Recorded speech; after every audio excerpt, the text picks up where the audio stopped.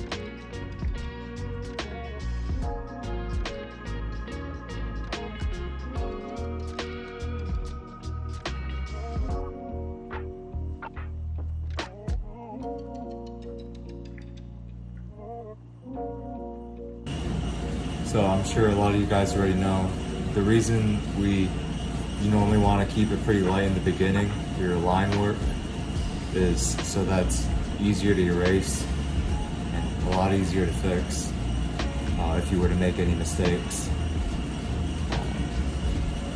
Since I'm doing a demonstration for you guys, I'm going to have to darken this up a bit pretty soon here, so that way you can see it. But normally you want to keep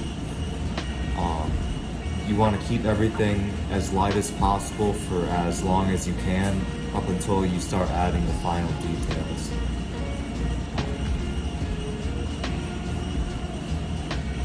Now, before I go any further, I'm gonna go over a couple of the key factors that I mentioned earlier. So when you draw, you wanna keep in mind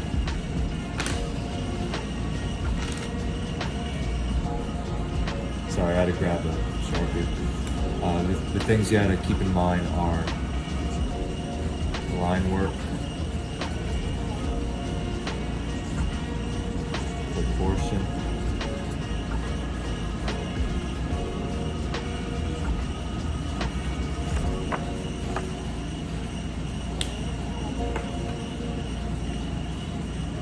so during your drawing stage, your line work and your proportions are incredibly important. A lot of people mess this part up right here, the proportion aspect, because proportions, that's pretty much everything. That's how big something is compared to something else. That's how further something is, or how much closer something is, compared to a different object in the scene. Worrying about proportions, it might seem like a small detail, but these things actually all add up in the end. So if you were to do a portrait of a photo or a celebrity, and you finish it and it doesn't look quite right, it's mainly because something is off about the proportions. Oftentimes, that's the biggest reason.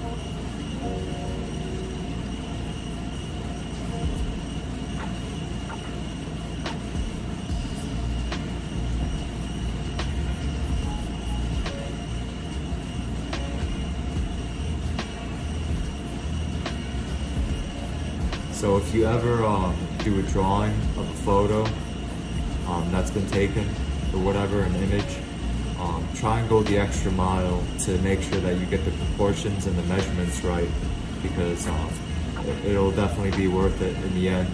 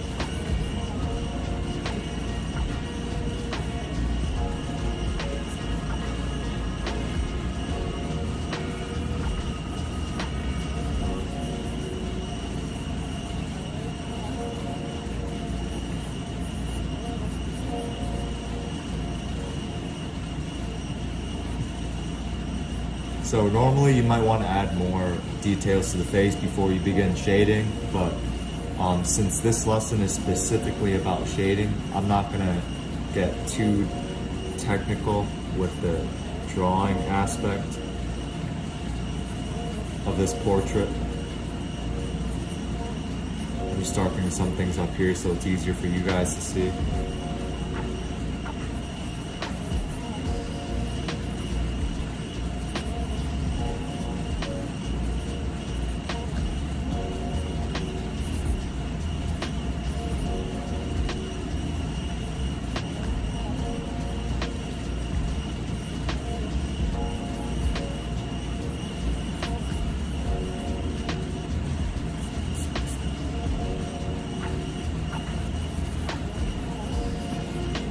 Okay, so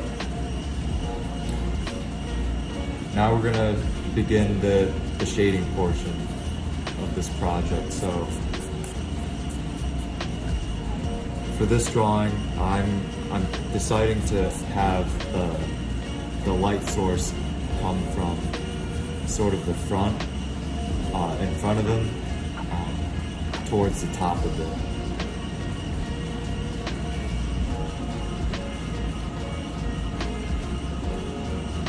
So that would make the brightest areas right here, and pretty much all throughout the center area, almost. Which means if the light source is leaning more towards the top, that means the bottom part here is going to be pretty dark. So I'm going to begin by shading the darkest parts lightly, just so I know where they're going to be at.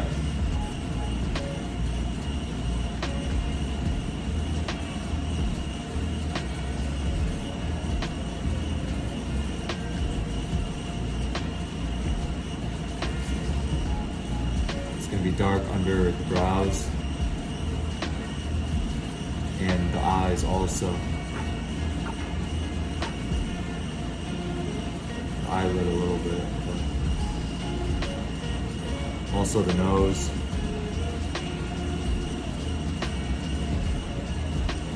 It's important to understand sort of the geometry of your subject when you shade, because clearly it's gonna determine how it visually looks. And the way it interacts with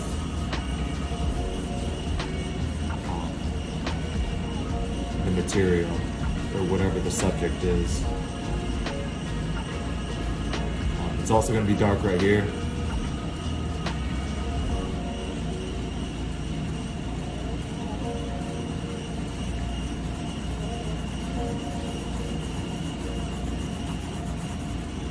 Of course, right here.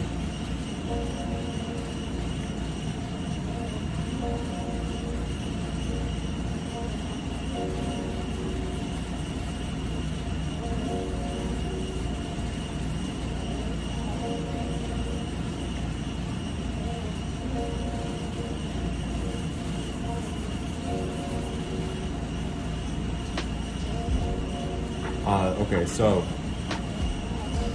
once you know where the darkest spots are going to be,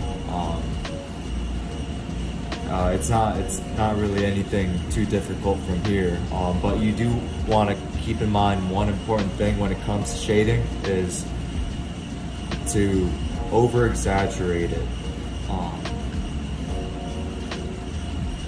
So where the darkest points are, try to make it darker than what you think it needs to be. Because oftentimes we don't make things dark enough. So this sort of cancels it out. It's a very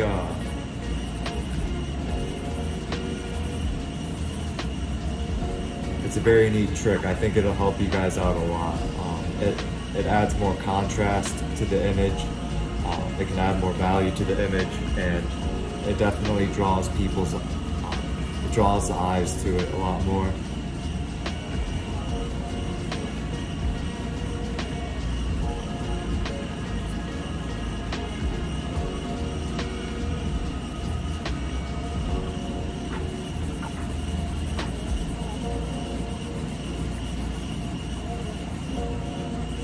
So the areas where you know it's supposed to be the darkest, you just want to go all out pretty much.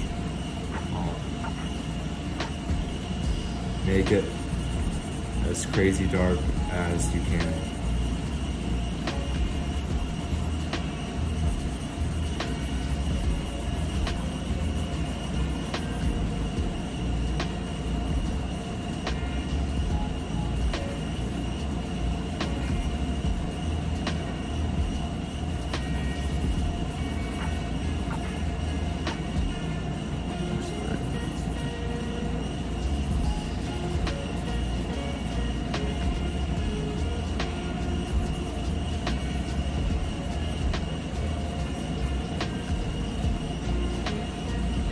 So right now I'm giving his hair strands like sort of a glow effect. Obviously it's a lot brighter where it is at the center right here.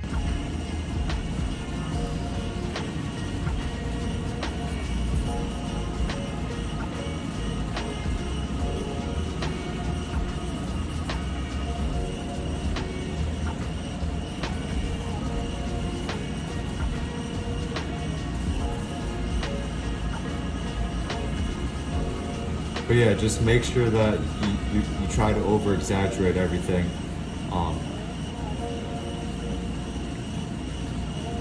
That's the main takeaway I'd like you guys to have for today is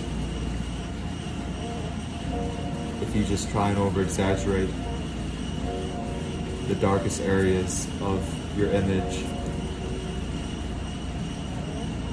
it'll definitely have more of a theatrical look to it.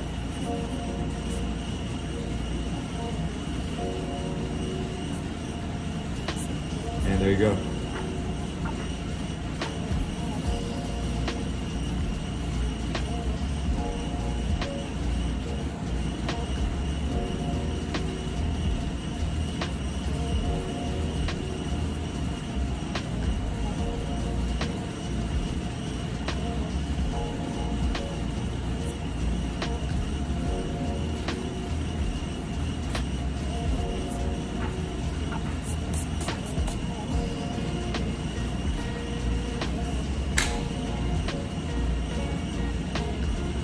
All done. Thank you for joining me on today's episode. Come back at 4 p.m. The rest of the week for more videos. If you guys have any questions, just leave a comment or send an email. But other than that,